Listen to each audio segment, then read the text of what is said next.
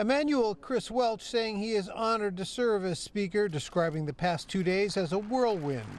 I didn't sign up to be the Speaker.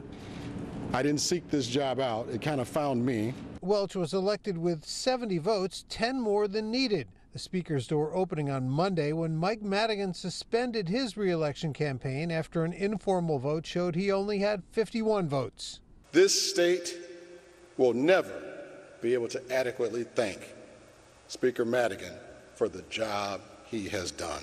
Welch, a longtime Madigan ally, made no mention of the ComEd corruption investigation that implicated Madigan and undermined his support. The top Republican blasted Madigan for that and had more parting shots. The legacy is also one which failed its citizens with unbalanced budgets, broken pension systems, tax increase after tax increase, with nothing to show for it.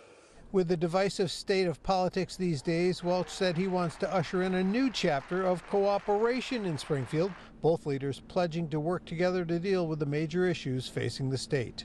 2020 was terrible, but 2021, let's commit to making it their bounce back year. We can do that. We can help people when we stay focused and when we work together. Welch said he did not make promises to anyone in order to win the support that got him elected Speaker, but he did promise a diverse leadership team, and he said when it's announced, people will be impressed. Hey, if you like that video, be sure to subscribe to our ABC7 Chicago YouTube channel.